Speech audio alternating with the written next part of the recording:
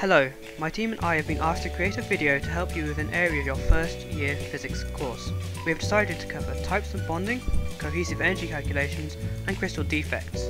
These topics form part of your thermal physics course, and we hope that you find this helpful if you are struggling. The properties of matter segment of this course is often underestimated by students, myself included, and hopefully this video goes some way to resolving your issues. Before we get down to the physics, here's a short clip of me using phenol phthalate powder to make some crystals to show you the applications of what we're going to tell you about. If you were to look at these crystals through a microscope, you would see a lot of what we have described in this video. After this, James will talk to you about types of bonding.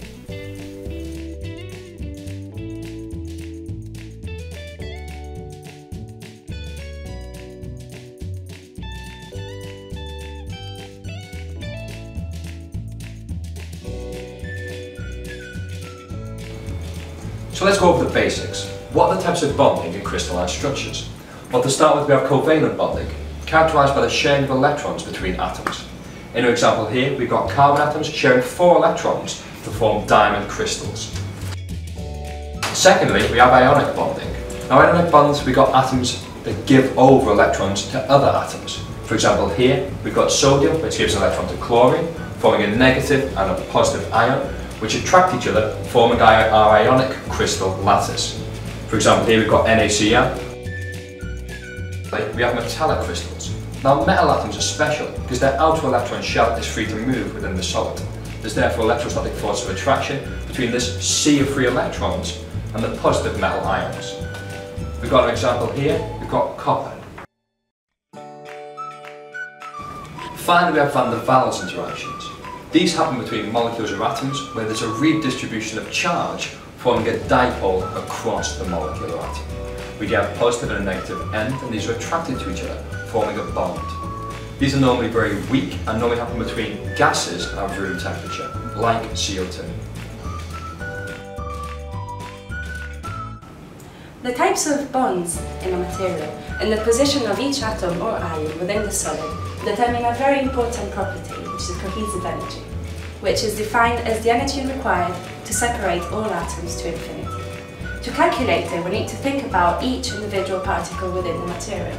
So we think about the potential energy per atom, U.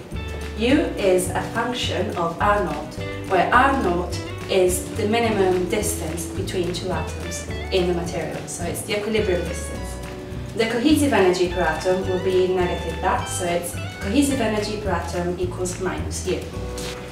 To calculate the potential function at R0, we need to think about which bond is keeping the solid together.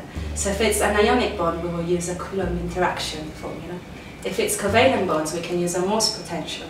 If it's van der Waals bonds, we can use Lennard-Jones potentials.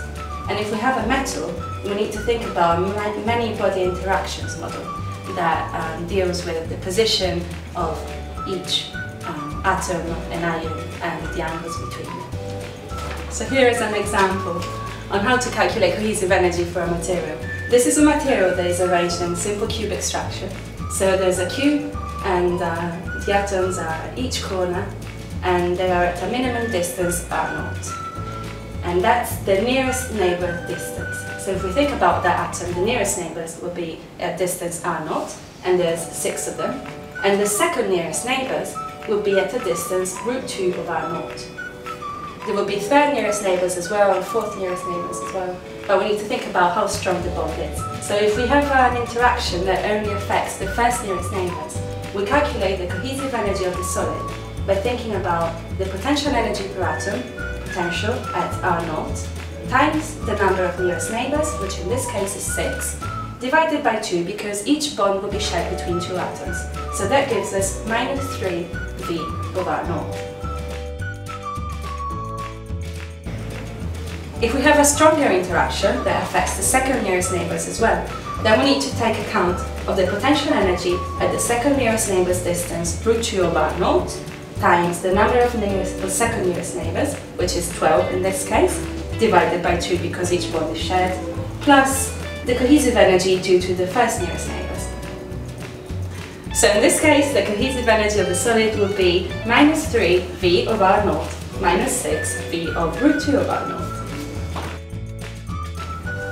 So now we're moving on to crystal defects. First of all, we have a vacancy, which is an atom missing from a lattice site, as seen in number 1.